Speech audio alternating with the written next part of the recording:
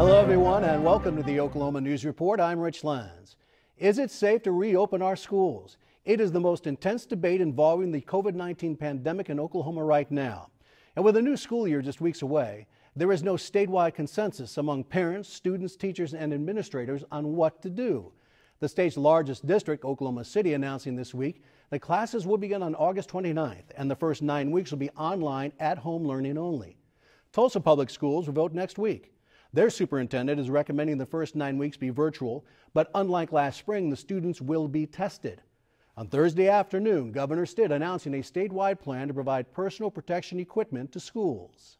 His administration is allocating $10 million in CARES Act funding to buy PPE for every school district. Every teacher and student will be given 2 reusable masks apiece, in addition to face shields, disposable gloves, and gowns in their classrooms.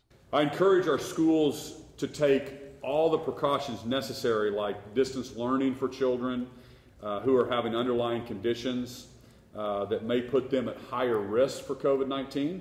But keeping schools closed for all students has many harmful consequences.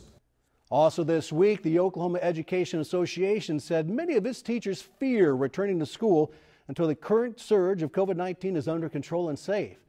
But there are also those who believe it is not safe or healthy to keep children home and out of school. Let's begin with a refresher course. Just 6 months ago, this is what a typical Oklahoma high school looked like when the bell rang and students got out of class. And a typical elementary school looked like this. Healthcare experts and education leaders agree. Until a vaccine for COVID-19 exists, scenes like this are as old-fashioned as a pocket calculator. A successful open is one where we have the confidence of families that their children are going to have many layers of safety measures in place, as well as one where teachers have the confidence that there's a minimal level of safeguards to help lower the spread of the COVID virus. I'd be lying if I said I wasn't scared and anxious. I am. Katie Thompson is set to begin her 8th year of teaching kindergarten at the Shawnee Early Childhood Center. I teach with an incredible team who they have underlying conditions, many of them, and so my mind goes to some dark places thinking about my friends and thinking about my family and possibly exposing them to something that they did not sign up for. So it's very scary. And that's why Hoffmeister, who also chairs the OETA board, is expressing great disappointment that the State Board of Education voted 4-3 to only recommend the wearing of masks and other pandemic protocols in public schools and not require that it be state policy.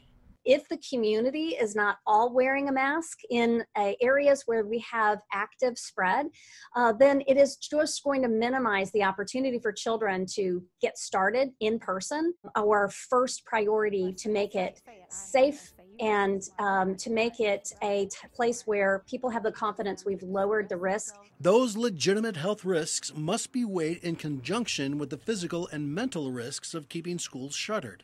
The American Academy of Pediatrics is urging a return to school for 2 primary reasons. The first is the safety of at-risk children living in troubled homes. The eyes and ears of law enforcement, as far as children are concerned, are teachers, school staff, church members, daycare staff. And with children having been sequestered, if you will, since March till now, many reports are saying that child abuse cases reports are down 50%. That does not mean that child abuse is down 50%. Indrani Garadia, a renowned advocate for women's health and empowerment, is a victim of child abuse herself. The federal government is considering billions of dollars in funding for schools. Should some of that money be dedicated to hiring more counselors? Yes, we have to put money into counseling within the schools to find out what happened and to see if there can be some triage now. And in fact, that happened on Wednesday when a bill sponsored by Oklahoma Congresswoman Kendra Horn, the Children's Mental Health Care Access Act, passed on a bipartisan vote. It provides mental health support for children using CARES Act funding. And we also have to help teachers understand that children who have been abused consistently for the last 4, 5, 6 months will show up with new behavior problems. And we cannot then say, oh, the child is bad, or why don't you behave yourself? You don't know what that child has been suffering. The second reason to resume in-class learning, it's simply more effective than distance learning and absolutely essential for our youngest students. It's critically important. My kids need proximity, they need hands-on experiences, they need those social interactions with their peers. The best way to develop relationships and meaningful connections is in person in the classroom. And that is true for middle and high school students as well. Some teachers are not prepared to do technology and they're much better in person. And I think that in person is better in any situation. That opinion is echoed by students throughout the country. In a survey conducted this week of 8,000 students and parents, almost 70% of the students say they are learning less since remote instruction was implemented. However, 63% of them oppose a return to in-person classes, and only 27% of parents say they're sure they'll return their kids to school this fall. 52% are uncertain, with many opting for homeschooling and online learning services like Epic Charter Schools. And I thank God that I have them in Epic, and they are homeschooled, but overall it's been very trying and it's hard. Dion Miller is taking advantage of Sunbeam Family Services' annual Grandparents Raising Grandkids Backpack Program in Oklahoma City. The question is, where will they be used? And who ultimately decides?